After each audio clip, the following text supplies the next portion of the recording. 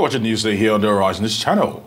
Across the African continent, inspiring young African entrepreneurs are changing the narrative of entrepreneurship on the continent. Over the last 10 years, Anzisha has championed the belief that young people should pursue entrepreneurship and become job-generative entrepreneurs.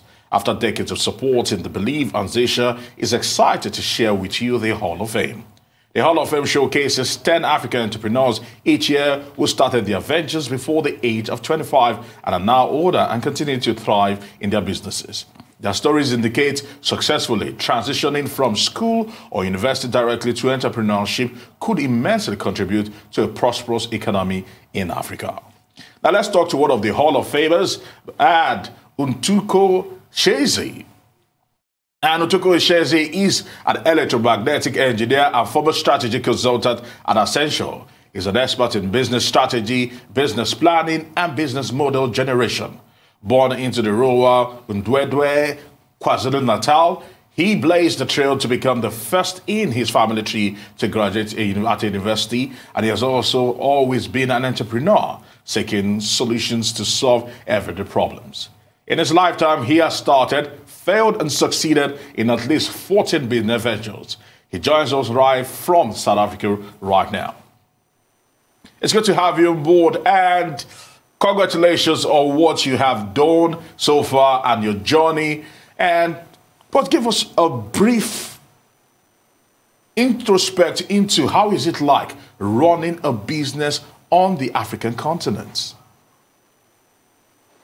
Thank you, and good afternoon to all your viewers. I think there's no better place to be for business than in Africa. So my company is called Livestock Wealth. We pioneered a concept of crowd farming, which allows anyone who lives in the city to own assets that are growing in a farm. It could be cattle, could be trees, and other assets. It's exciting. What's exciting about that is that we have real solutions, for real problems that solve everyday problems. That's the beauty of running a business in Africa. Whereas in other countries, America, they've got businesses that solve like imaginary problems. But here we're dealing with bread and butter issues, and it's the most exciting part. Certainly, Ntuthuko, it is. And I mean, in Africa, there are just so many institutional voids that we can see. And if you do have that idea, you can go out there and fill it. So once again, congratulations on making the Hall of Fame list. I want to know more about what it means to you to have made this list, and more about your 14 business ventures that you have also had before your latest venture, Livestock Wealth, and the fact that you just kept going and going and going. Tell us more. Yeah, so I started very early. When I was 6 years old, my mom had already put me into business in terms of selling whatever she was selling in her high school. She was a teacher, so she would always give me some items for me to sell as well in my school. And I would always get pocket money in that way. But then from there, then I went to study at University of Cape Town, graduated, then went to work for Accenture as a strategy consultant. But then in between there, I've always been doing businesses like your arcade video games, that the students play in university. I've imported, and I still have the license for importing the American brand of condoms called Trojan into Southern Africa. So I've also done that. I've done a lot of crazy things. It's been fun. Just trying out ideas, seeing them succeed, and I think what's beautiful is that all of these businesses have given me all this experience across industries, from retail, distribution, warehousing, and it's things that I'm applying in great detail now in my current business. All right. When you talk to entrepreneurs here in the continent of Africa, a lot of them will tell you one of the barriers to success is funding. For you, what is the biggest barrier to success, or is it funding, like I've just alluded to? No. Funding is funding. An entrepreneur who complains about funding must go back to school. What's important really is finding a paying customer.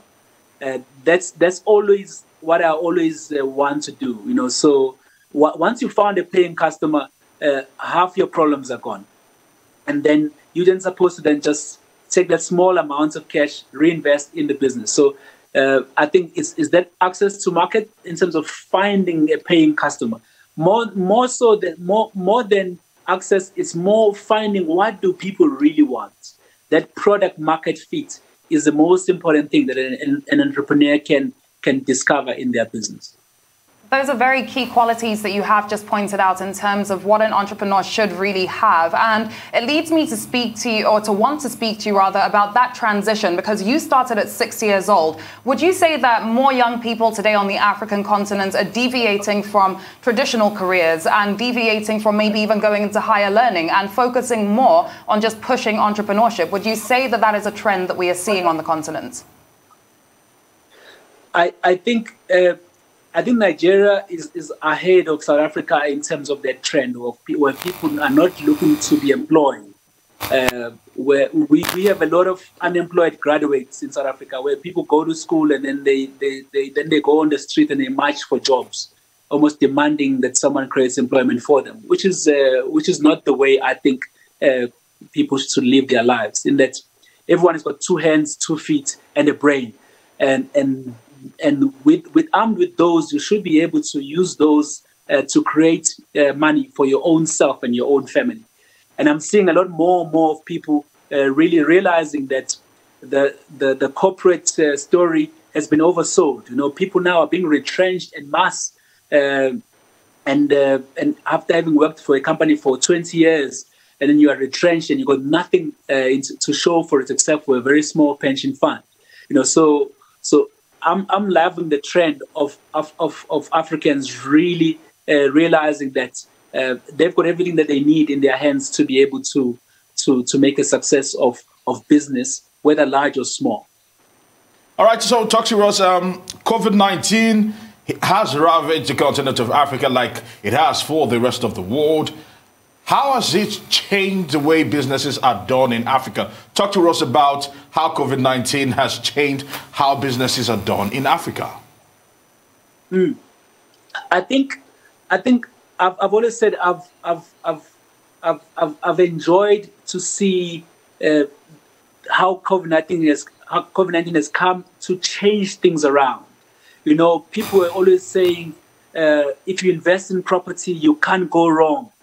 But we're seeing the property market being ravaged, where people are unable to pay rent, where companies who used to be in the malls can't sell or trade anymore.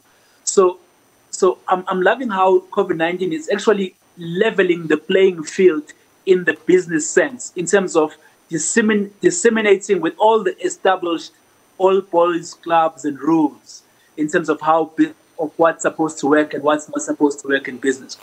But what it requires is entrepreneurs with an eye to be able to see opportunity. I will have to thank you and say congratulations once again on making the Anzisha Hall of Fame, and all the best with your business ventures. Thanks for joining us on NEWSDAY.